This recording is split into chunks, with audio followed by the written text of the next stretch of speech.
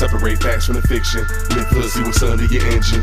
Anywho we in, and we flexing. Try fast, got a nasty addiction. Separate facts from the fiction. Myth, see what's under your engine. Anywho we in, and we flexing. Try fast, got a nasty addiction. Chicago to Yabuco, while we wildin', you know we riding. Do it for the fam back on the island. Go so hard, we ain't playing, I promise. MR2, you know how we do. Custom made, everything brand new. Hit a red right before the burn, pulling off like a scab when he make the turn. Hey, like we fine. Hey everybody, welcome to another episode of Nasty Addiction Garage. My name is Jeremy. We are back again at Nasty Addiction Garage with the green MR2, and what we're doing this time, actually, we're moving on to the driver's side wheel wells. So what we did on the passenger side wheel wells was 80 grit sand. After the 80 grit sand, we try to smooth everything out as much as we can with the 80 grit. And then from there, we went on and added some etching primer. That etching primer actually helps with the bondage of the truck bed liner. And guys, we are using custom coat truck bed liner. All the stuff will be down below. If you guys have a process that you guys have done using a truck bed liner, shoot me a comment, drop me a comment and show me some of your pictures and show me what your results were. I'm gonna be applying that to the green MR2 and let's see how that goes. But let's jump into part 2 and get this driver's side done. So let's go. Alright guys, so let's check out what we last did in the last episode. So this here is the passenger side wheel well. So it looks pretty good. It looks pretty good. This is after some time. Let me try to get the light. There you go. You guys can kind of see it. So everything is pretty much on etching primer. Out the rear well as well. The rear well came out pretty good as well.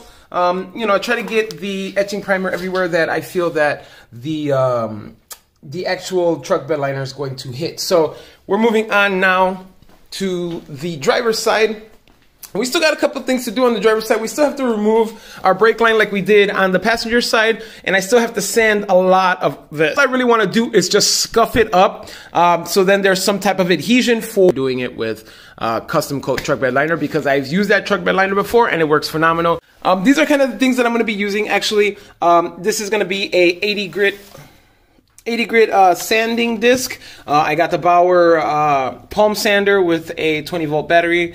What we're going to be doing is starting to sand, guys. So let's.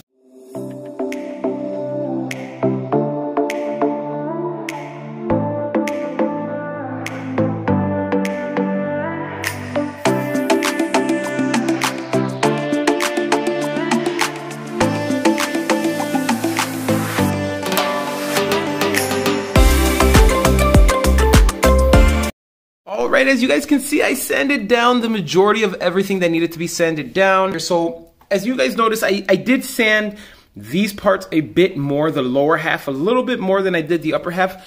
This is going to actually be lower to the ground. I don't plan on driving this car during any type of winter. Applying it the way it should be, but, you know, let's make it common sense, right? Like, water will get everywhere in the wheel well, but the majority of what I want to protect is the chassis. So level of thickness will be different from the top and the bottom. And that's just something the way I like to do it.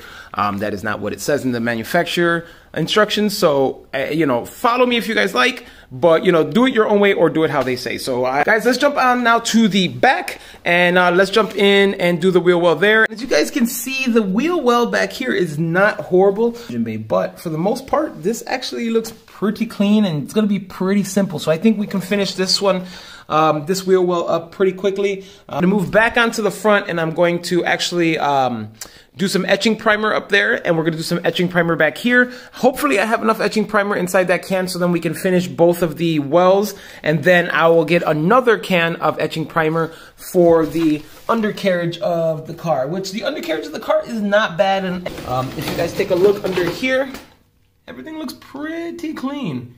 So I have to get under there and sand everything. Again, I really want to sand the spots down here just so that I can apply the truck bed liner. I do have to move some of these brake lines.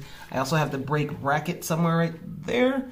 So I have to remove all this stuff prior to doing that, obviously. So guys, let's jump into this rear wheel well so then we can start moving on to the undercarriage. So let's go.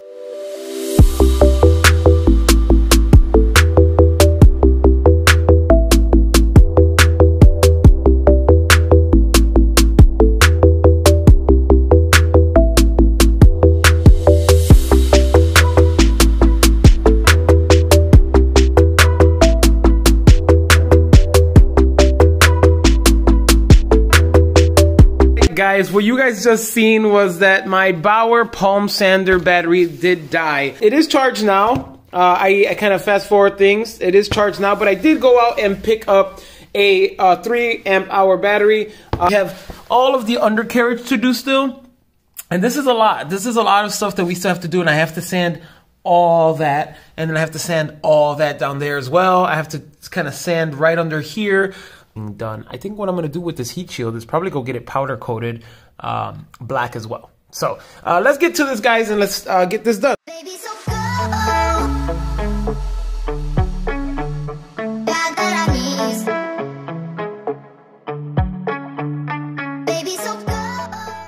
I think I finished the rear driver's side. This looks actually pretty good. I'm gonna go forward and start spraying some etching primer on this, just so then I don't have to come back and do that. I'm gonna let it dry. I'm gonna do just a couple little sprays, just to cover all these bare spots and anything that I see that can possibly need it. The undercarriage is next, guys. And I kind of want to show you guys a little something. I'm gonna try to get on my Z Creeper here. Let's see if this is gonna work. All right, so I'm gonna try to get a side angle here. So as you guys can see, the undercarriage is not that bad. This is where the fuel tank sits. So this is actually all pretty clean, as you guys can see. Seems pretty good. All right here does seem also clean. I am gonna have to remove the emergency brake or the rear brake bracket, along with this bracket as well.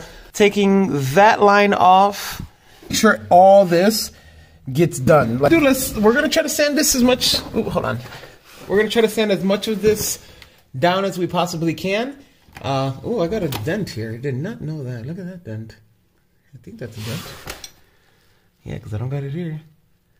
Interesting. It's going to prove to be a little bit difficult, and I'm not sure how I'm going to get good footage here. I'm going to see if I can probably sit the camera probably right here, or maybe angle it in a way where it could be something like this. But we'll figure it out. But let's get to it, guys. Let's go. Baby, so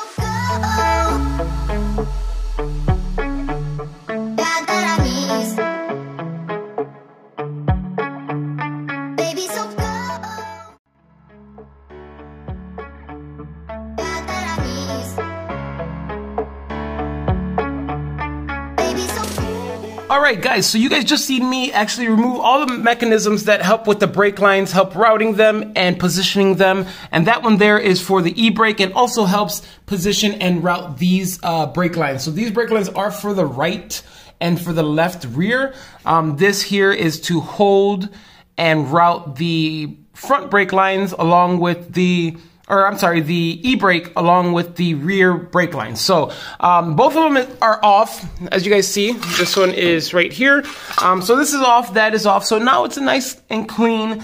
There shouldn't be anything in my way at this point. There's a bracket right back there that holds the tank. I think I'm gonna remove that as well, because I think I might get that powder coated along with that, and getting this powder coated as well, just so that I have it done. But I'm gonna remove that next.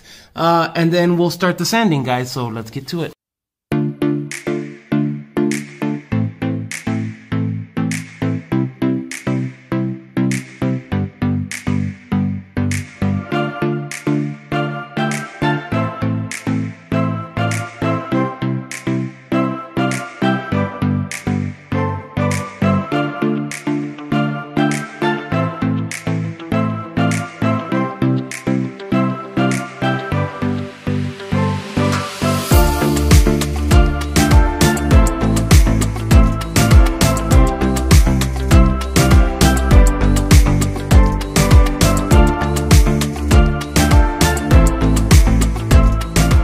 Alright guys, as you guys can see, first of all, I want to point out these Husky lights. I got them during Black Friday, and these things are amazing because look at how they light up underneath this MR2. I mean, without them, it would have been extremely hard to try to sand appropriately, but as you guys can see, let me try to get under here.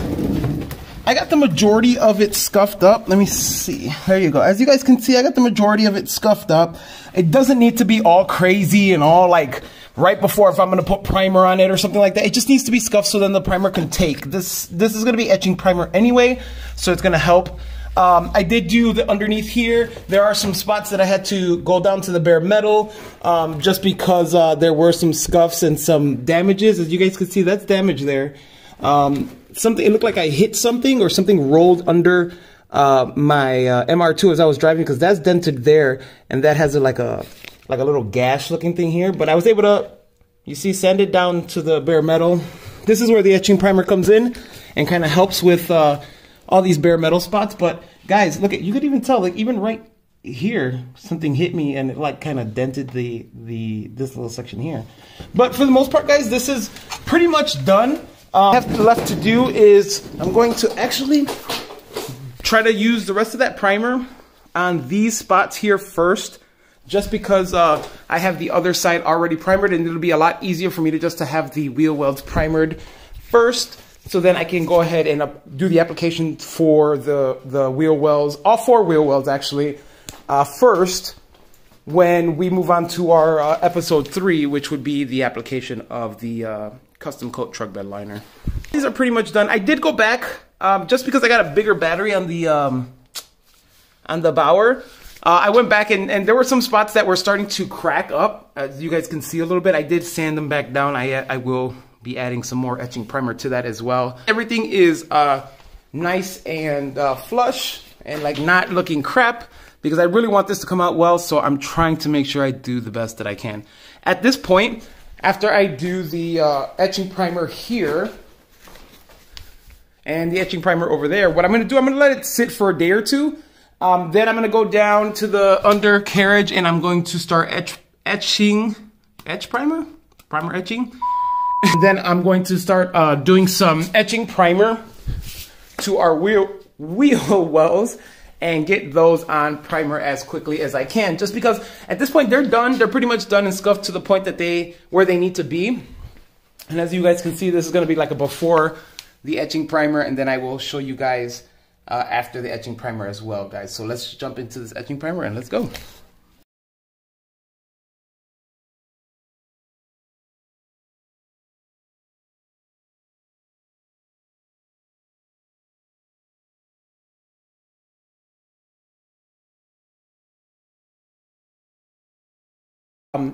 It's going to conclude our episode for today. I did run out of etching primer, but check it out. I did etch some of these parts, or some of these spots here, all the bare metal ones that I could get to. I was able to get to. Same thing for the front. I got some runs in the front because it started to run out.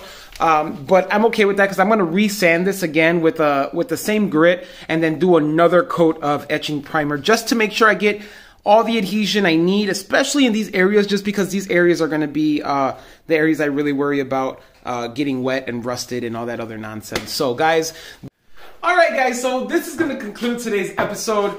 With that said and done, I mean, we did a lot of stuff today. We were able to sand down the driver's side, both driver's side wheel welds. We were able to re-sand down the passenger side ones because there were some imperfections that were happening. It looked like the etching primer started to crack a little bit and kind of spider around, so I sanded around that. And after sanding that, then I added another little slab of etching primer just to cover that section up. And I did the same thing back here to the passenger side, but these I did sand everything down and then went ahead and did the rear and the front, sanded it all down, got in the most I can. You know, as far as sanding, I got in all the areas that I possibly can, and then I did throw a round of etching primer. I did unfortunately run out of etching primer, which that's going to be okay because what I did was I sprayed the areas on the wheel well that had bare metal. So what I'm going to do, I'm going to give this time to dry. I'm going to give it about a week or so to dry, and we'll get back into the garage and we'll finish the project on episode 3. We should be doing the application of the custom coat truck bed liner, guys. So please stay tuned, guys. Remember, like, share, subscribe. And also, make sure you guys check out the Nasty Addiction merch store. We have a lot of nice t-shirts there. We have men and women, and we are going to start having little kid t-shirts and kid onesies. So make sure you, outfit your baby with the Nasty Addiction Garage stuff, guys. Also, stay tuned for the next episode. I got a couple of different things that are going to be happening. I got some special unboxings to do as well. So stay tuned for all that, guys. Until next time, take care of yourselves and each other. Peace.